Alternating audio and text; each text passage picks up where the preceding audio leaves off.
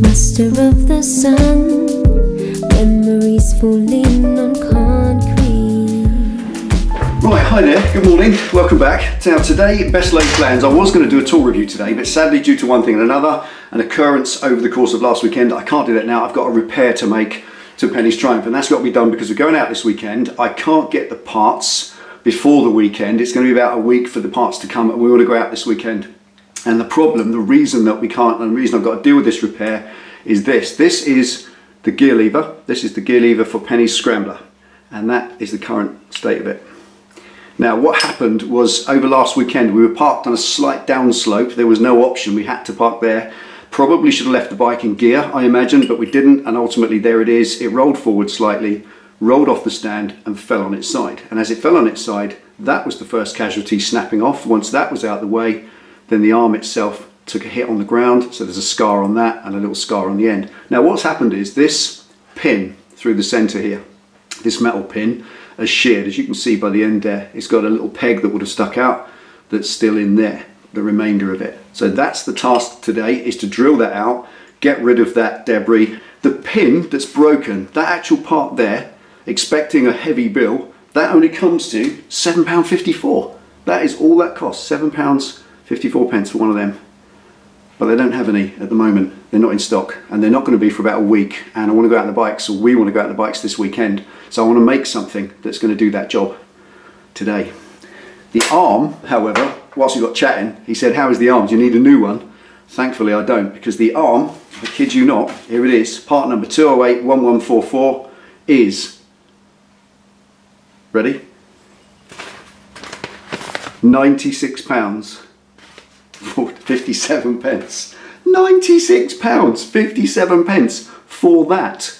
Oh my goodness, that's just outrageous. But there we go, that's what these things cost. It is an independent casting, that's it. It's unique to that bike. It's even dated 2012 Triumph, and it's even got its part number stamped in the back. So that's a pretty unique item. Doesn't fit, I guess, any other bike, but there we are. I'm jolly glad I didn't break it. I've still got to get the little tiny sheared off bit off out the end there, that bit that broke off, that's got to come out. Now here's the thing, first of all I'm thinking, wow, you know, £7.50 for the broken pin, and that's sacrificially snapped and saved the arm, which is £96.50 odd. Clever Triumph. Impressed. Really. I like that. That shows common sense. Let's make the part that's likely to break cheap and cheerful. I like that. But actually, if you think about it, the average Joe who's got no tools isn't going to be able to screw a new one in because it's sheared off, as it was designed to shear off. So how's the average Joe going to get that out without a drill and a tap and an easy out and all the rest? And also, you can still bugger that up trying to get that screwed out. You could actually mess up the thread in there. And when this is on the bike, that is that close to the engine casing, so you're not going to get a bolt on the inside that easily. You'd have to chamfer it and put a machine set screw in or something that's flush. All engineering skills, all basic skills you need to do yourself. So again, if you're the average Joe who's got no tools, you're still going to have to go to the dealer and say, can you fix this? So even if they don't have to sell you one of them, they're going to charge you an hour's labour to drill that out and bolt the new one in. And how much is an hour's labour? 97 quid. It makes you despair sometimes, it really does. Anyway, right, what I'm going to do, because I won't be able to get one of them for about 10 days, I'm going to make one. So today's task is to take the rubber off that and create that as close as I can in a usable way so that Penny can ride a bike this weekend. Wish me luck. Let's get stuck in.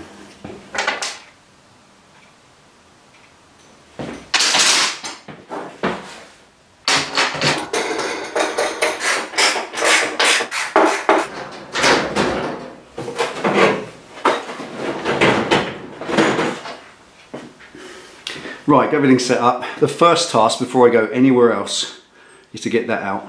I've got to get that broken piece out. I don't know whether that's been thread locked in. I imagine it probably has, in which case it could be a little bit of a challenge to get it out. However, there's two options. I can either take it out from that way or that way. And probably the path of least resistance is the one that's near the surface. There is kind of an orange residue around that, which I'm thinking is probably thread lock. So I'm going to be careful. So if you want to do this kind of thing for yourself, save you 97 quid, you can do.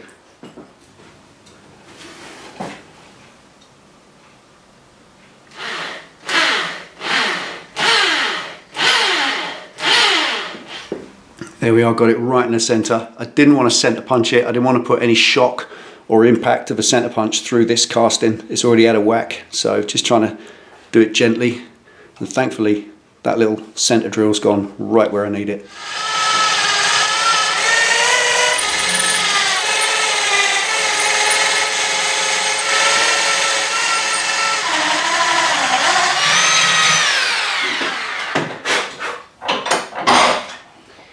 Right, there we are. Had to go old school in the end and just literally drill it straight through, all the way to the other side. If you've got a cylinder head stud snapped off, it's a similar thing. Sometimes you can't get an easy out in there to undo them and take them out. Sometimes you can't get a pair of grips on there. You simply have to drill through, especially if they snap off flush. But being careful with easy outs, because if you snap them off in there, like snapping a drill bit off in there, they're so hard you'll never get them out. You'll never drill them out, and there's no other way of getting them out. So it's a real world of hurt, and for this it's a £97 world of hurt, so I don't want to break this. That is now out, as you can see, whole way through, but there's a lot of flotsam in there still. I drilled it out with a 6mm drill bit, so that's an M8 thread, so it's quite big still. There's a lot of debris in there, so I'm going to run through very carefully, confident that I've gone through in the middle. I'm going to run through carefully with it with a 7mm and take out as much of that debris as I can, and then it will just be an M8 tap, hopefully to restore the original thread. That will really be nice. Wish me luck.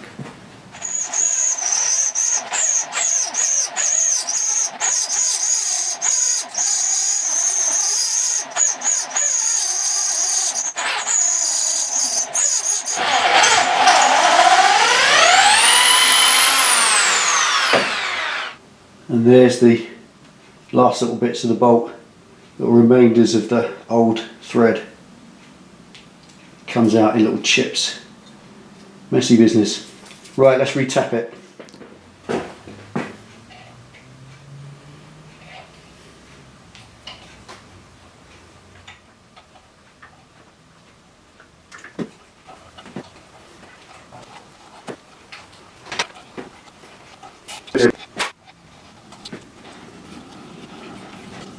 There we go. Actually pushing out all the last bits of the old bolt.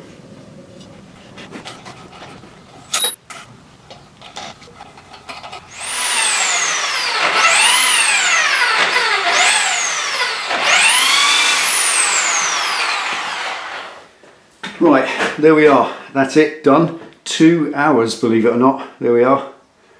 That's, you can see that there. Absolutely immaculate, perfect thread. Very happy with that, and it's 8mm, so that will now screw in there.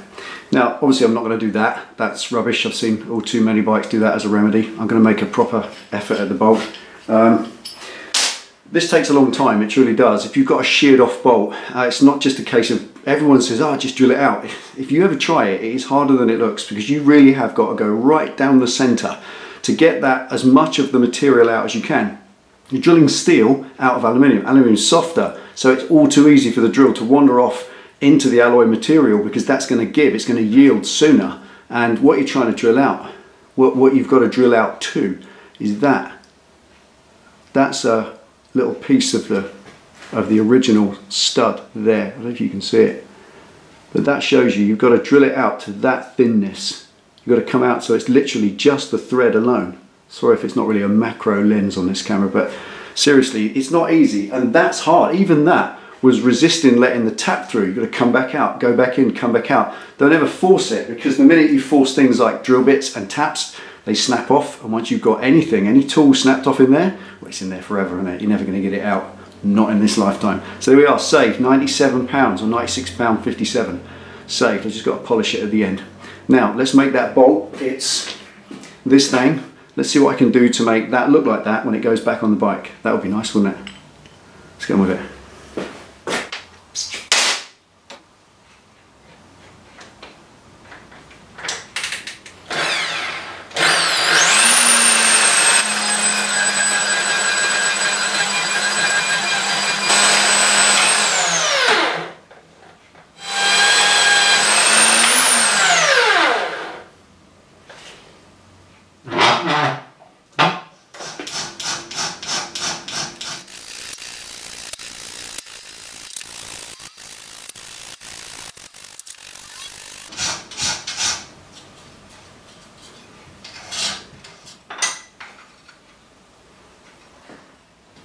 Right, here we are, that's it all cleaned up. It's stainless steel, so I was able to just spin the end and clean it. The next thing is to drill a hole down the end of it, probably to 7mm, and then thread it and then put a piece of stud in there that will give me my thread back. And it'll also be a removable thread, because if it ever snaps again, I can then unscrew that and screw a new piece in just with an old random bolt. So that'll work, and that'll be kind of safe, and I can just keep using it. So the next thing is to drill right down the centre of that. With a lathe, piece of cake, stick it in the lathe, bring in the centre drill, bomb straight in the centre. You can even thread it that way as well. That would be a piece of cake, 5-minute job. One of the reasons I want a lathe, I keep saying this, I know I've been saying it, the lathe was meant to be here in February, but things have transpired different ways, expenses have come in, and we've had to put things on the back burner. That's the way life goes, you know it is, boys. So there we are. I've got to do that the other way. Now I could spin that in the drill and find the centre that way, but that won't go in the drill because it's too fat. I haven't got a big enough chuck in the drill, which again is I want to get a pillar drill with a bigger chuck so I can get bigger things in like that. But for now I've got to find the centre of that the old fashioned way and hope that when I hit it with the centre punch, it's in the middle.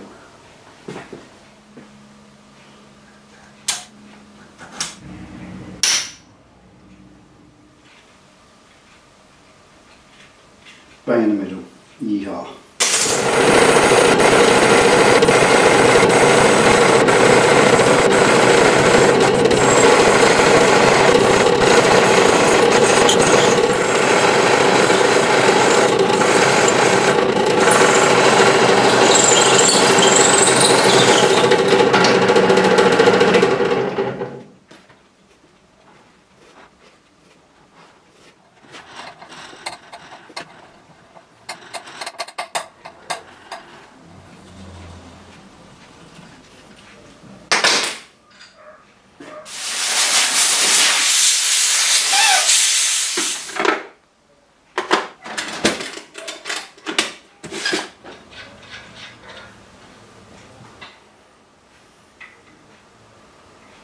Right, here we are. Okay, screws in. That's stainless, so I'm going to thread lock it in. As you know, stainless parts like to rattle apart, so I'm going to put a little tiny bit of blue temporary thread lock, not the red permanent forever stuff that was in that arm. Once that's in there, half of that thread will go inside there and the other half will go in the arm, and I'll just lock the head off, clean up the end, and then the whole thing will screw in and do its job. There we are, practically done. Let's assemble it.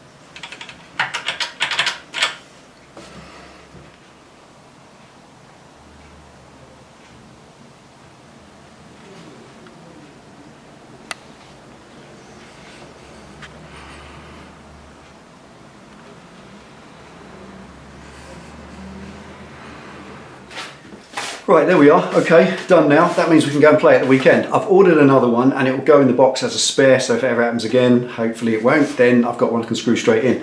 I don't think it's a fantastic design. I like the fact that they make a simple pin that shears off, that's sacrificial. If it's even meant to be, I don't know. Perhaps they didn't even think of it that way. But the metal around the end of that arm is quite thick, and that's why it didn't snap off. So I'm quite happy with that, especially since they're nearly £97 each.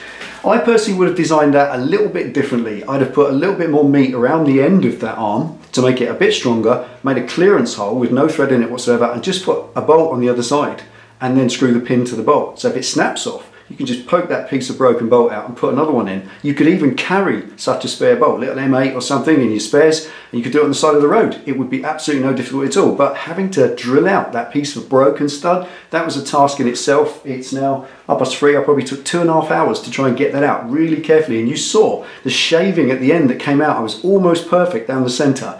I've never been that close. Normally you end up with half of it and you've gone into the thread a little bit too, but thankfully not in this occasion. I made a real nice job, perfect thread through the arm itself, the big expensive piece, and then put a little piece of stud in there to screw the old pin back on. So I'm happy with that. Penny will be happy with that too, because it means we go and play at the weekend. So there we are, that's it. Now I'll try again and do the tool review for the weekend, and then after that, back on the build. I've got to shave off all the flotsam and extra bits and pieces of fiberglass to start shaping that under tray, and hopefully then get that into paint, and then we are getting closer and closer to getting this tank on the road for its MOT. But there we are. Let's not run before we can walk. Let's get on with one step at a time. So there we are. Thanks for watching. Take it easy. Ride safe. I'll see you at the weekend, hopefully this time, for a tool review.